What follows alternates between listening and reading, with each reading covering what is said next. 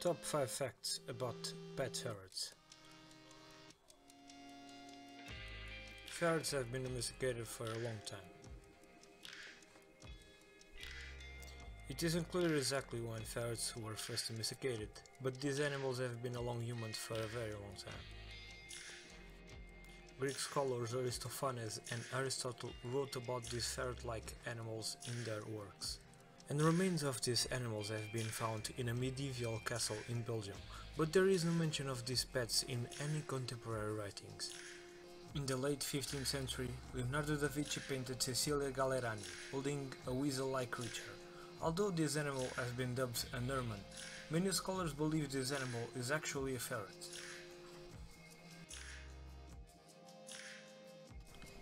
Ferrets can interbreed with other species. Just as a wolf can breed with a domestic dog, ferrets and European polecats can interbreed as well. In fact, there are some polecat-ferret hybrids living in the wild in England.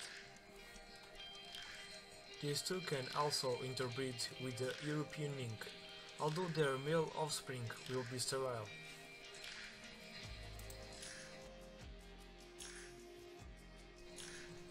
Bath makes them smellier.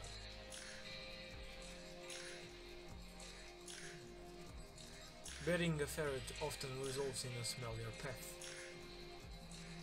A ferret's oil gland will overproduce in an attempt to replace the oils that have been washed down the drain.